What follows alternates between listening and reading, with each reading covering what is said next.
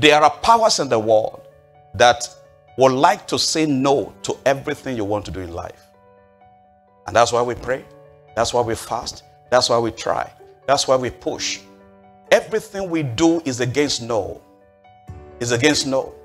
Because you may not hear it, but there are powers that are resisting. There are powers that do not want you to do it. They don't want you to make progress. They don't want you to live long. They don't want you to have happiness. They are saying no to every yes that God is saying. The Bible says in him it is yes and amen. But there are powers in the world outside of him that is saying no and never. And so everything we do is against that language. No. And so your winning faith is the faith that says no. My faith rejects no. That's how I want to title this message. And I hope somebody's faith will begin to say no to everything that the enemies want to bring into your life. The powers that want to force you down, beat you down, disgrace you, humiliate you, make you the last among your father's children. You have to say no to them. Your faith says no. There are some people, they have concluded, knowingly or unknowingly in their heart, that is how it is for me, Jared. It is my life. They have resort to faith. F-A-T-E. They say, well, this is my life. I thank God for Jabez. He was born differently, given a different name. The Bible says, very short verses, about 3 or 4 verses in the Bible about this man called Jabez. He said, I don't like this life.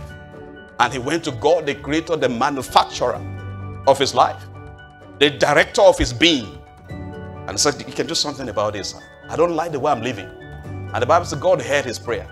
His story changed. The man who said no to what the devil was bringing into his life. Many of us, we feel we are stuck where we are. You think you are stuck here in America. I can go back home. My mates have left me.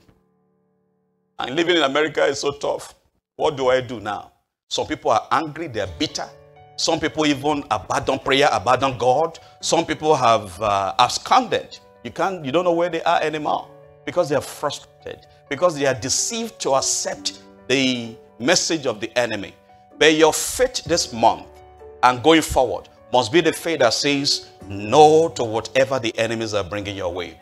Help me tell somebody, by the grace of God, you will make it. Say very loud, you will make it in the name of Jesus. And help me tell somebody that your faith must reject no. Because there are languages in this world. No can come in different ways. David heard from Saul.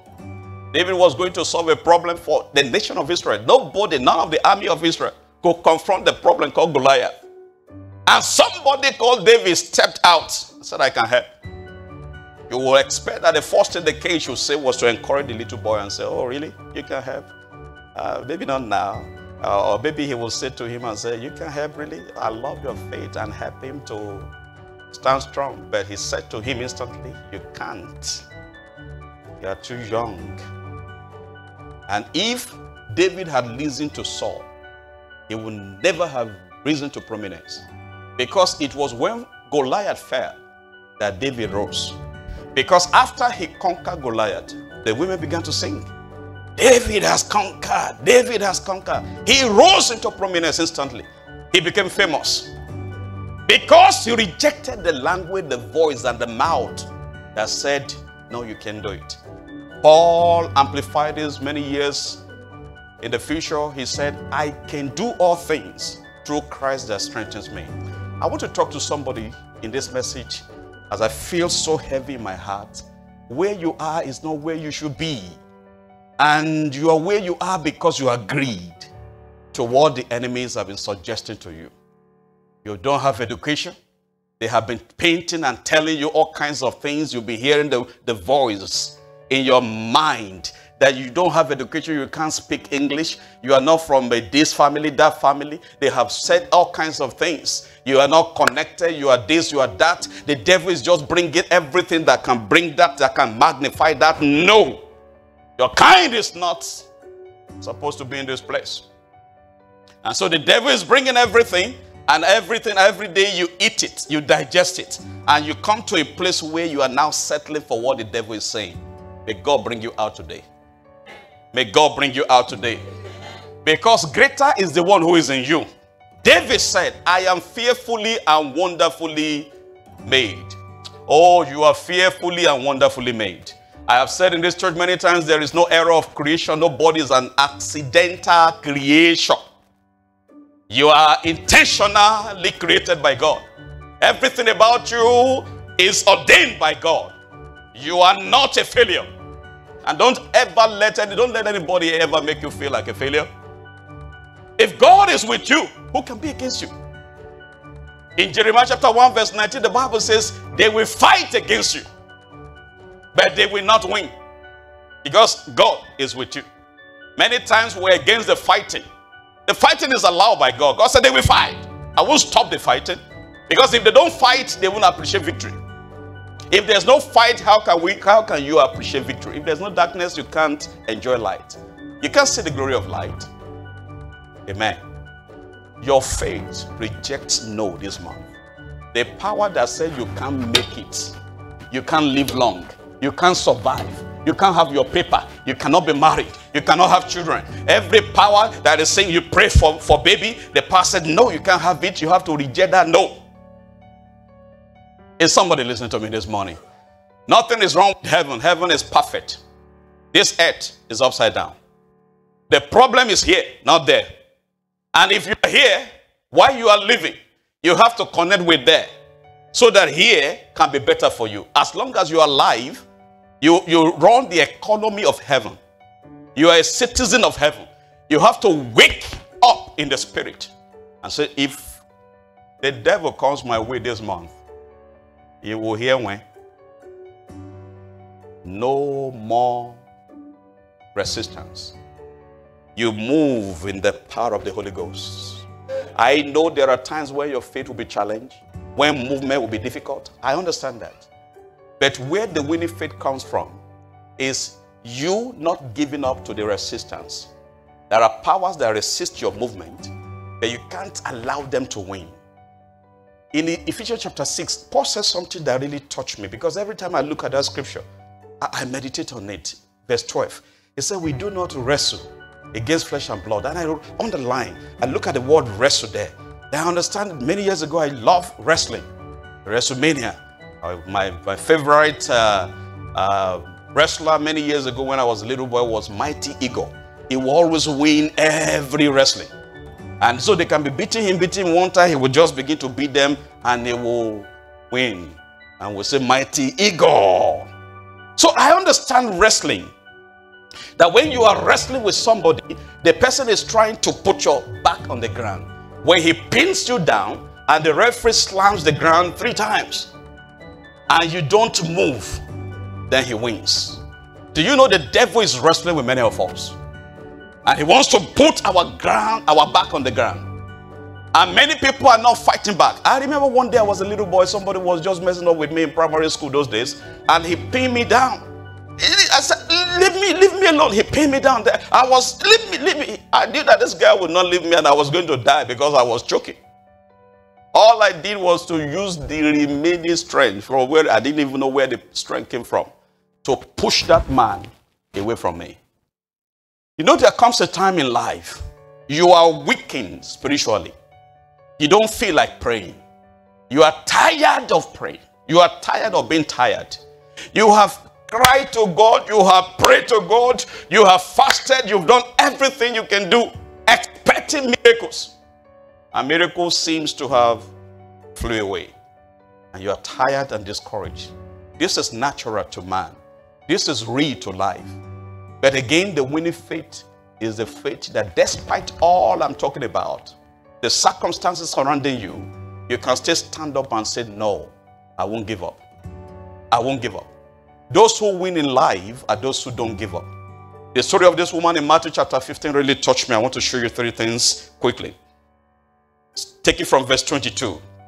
And behold, a woman of Canaan came from that region and cried out to him, saying, have mercy on me, O Lord, son of David. My daughter is severely demon-possessed. Verse 23 says, but he answered her not a word. And his disciples came and urged him, saying, send her away, for she cries out after us. He answered her not a word. I wrote in my note that Jesus ignored her. Many times we don't want to say these things about Jesus. We think, oh, I love Jesus so much. Let me not say it like that, because that may make Jesus look bad. But the truth is, Jesus ignored her. She was ignored. She cried and Jesus did not say anything. There was silence. Don't we have situations like that when you pray to God and you don't hear anything from him? There was silence from heaven. Nothing. Lord, what are you saying? And you can't hear anything. Oh Lord, are you ignoring me? I can't hear anything. I've been praying 40 days fasting and prayer. I went on 80. I'm on 120 now. And tomorrow the 120 will end. Are you going to kill me? I've not eaten now the whole year. I've been praying. Talk now. And there's silence. It happens when heaven will be quiet. This man cried to Jesus. He said, have mercy. I taught you in this church that heaven does not reject the cry of mercy. It's a personal revelation. It's a personal revelation. When I get to heaven, it will be confirmed even more to me. I know, I have read the Bible. Every time you cry to God for mercy, heaven listens. It doesn't matter what you have done, because his mercy endures forever. And the Bible says mercy triumphs over judgment. When you cry to God for mercy, what you are saying is, I know I'm guilty, but don't judge me according to my errors. And he's a forgiving God. So when this woman cried for mercy, Jesus was restrained because he had an assignment at the initial point of his ministry. He was not sent to everybody. He said, I was not sent except to the lost sheep of the house of Israel. That was the initial assignment. Go after them. But we thank God, after he resurrected, he said, go ye into the world. He died for everybody. But at the inception of his assignment, he was looking for the lost sheep of the house of Israel. So this woman, a Gentile, was asking for something, asking him to do something. And he was like, what she's saying, I can't do it, because in mind, God gave him an itinerary, what he should do. And he was looking at the list and said, no, not you yet. I'm still going to the house of Israel. You're asking me to do what I don't want to do now. But he couldn't talk. My interpretation is he could not talk to this woman because he heard the word mercy. He couldn't say no. So he kept quiet. How do I reject no? How do I reject mercy? And I'm not sent to people like this yet. I have an assignment to the house of Israel. And so Jesus kept quiet. And many times when heaven is quiet, it is not no. When you have not heard anything, if God wants to say no, he will say no. No, his no will come very fast. But when God is quiet, it is either he's telling you, hold on, not now, wait a little bit. And many people, when they don't understand the meaning of his silence, they think the silence is no. And so they seek a second option. And they lose everything. But this woman was ignored. To make the matter worse, the disciples that should appeal to Jesus and say, sir, it is her daughter that is sick. Oh God, please help now. Help. They say, let's send her away. Look at them. They say, let's. And his disciples came and urged him, saying, send her away, for she cries out after us. You know, sometimes when you are walking with the big boss, you think you want to bamba, as this one song can say, you want to bamba. Maybe they were like, you too, woman, you want to bamba. You want to chill with the big boy, Jesus. I don't think pastor does not watch. I listen to all of that. I'm real. I will not tell you what is not. I'm real. This what you get is, I listen to it. Don't think that I will come here and play holy, and I don't even eat or I don't drink. Holy roller coaster. And the Lord will say, you are fake.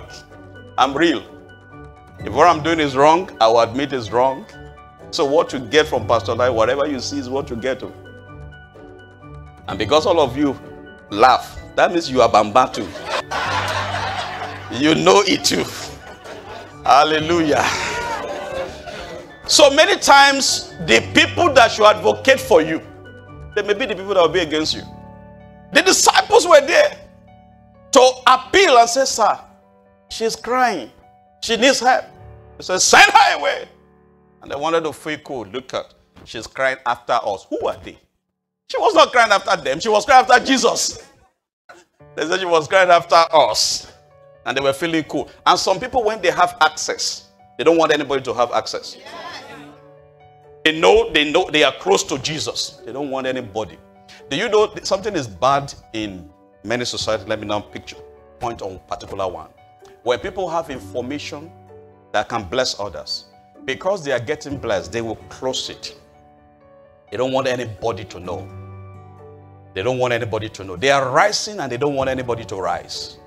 May God deliver you from such people. Amen. May the Lord put them to shame. Amen. Because what they think you won't know, God in his infinite wisdom will make you know it. Amen. Through another source. And shame on them. Amen.